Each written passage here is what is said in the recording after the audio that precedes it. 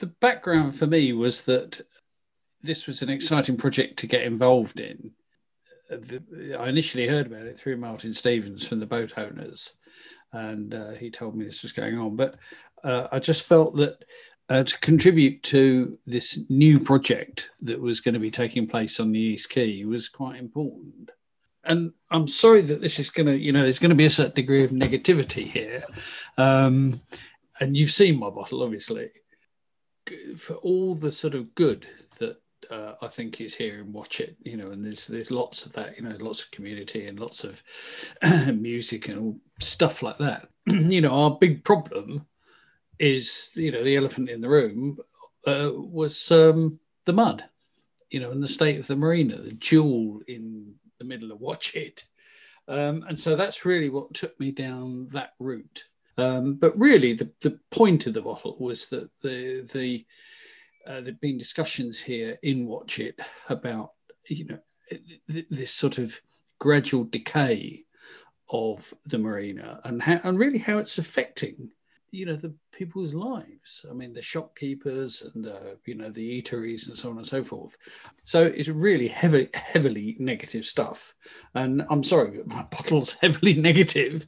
But I came up with that, Watchet Marina is the crown of the thing. Well, of course, what's curious about that now, now that the Marine Group have stepped in, that rather puts my bottle, I hope I did date the label, because it certainly, puts it in a different era now. But at that time, Neville, there was really no, you could see what the council were doing, you're getting feedback from all the different, groups, voluntary groups and stuff. And nothing was actually indicating that anything was really going to happen. And then, of course, COVID set in and, that delayed the actions that were taking place. So it just got gloomier and gloomier, quite frankly, and I'm very, very prone to gloom. That's sort of the way it went. And that seemed to be the thing that I had to, if you like, that's what I had to write about. We used to pile down from London and, have fun and fish and prawn. Prawning we found to be, really fabulous fun. The marina had been just built, really, the marina was very new. So I don't remember it as an active harbour.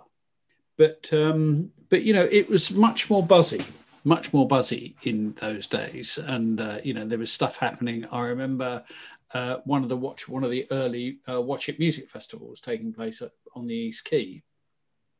So there was lots of stuff around the marina.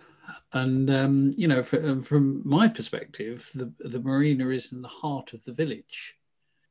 And in that respect, we're incredibly lucky. Of course, if you're visiting, if you're a visiting boat, actually, you want to step off your boat, as you might do down in the south of France, step off your boat, step straight into a restaurant or a bar, and begin enjoying your stay wherever you've turned up.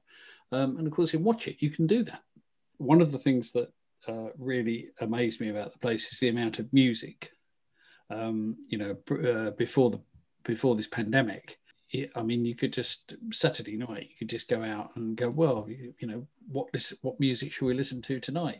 Shall we go and listen to Dave Milton, who will be singing, in one restaurant, or shall we go down to Pebbles, or is it the Esplanade, or what's it going to be?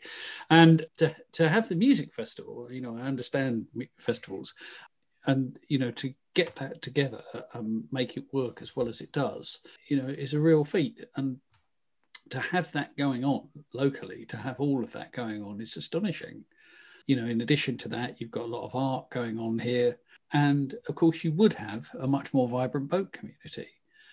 And I'm sure we will in the future.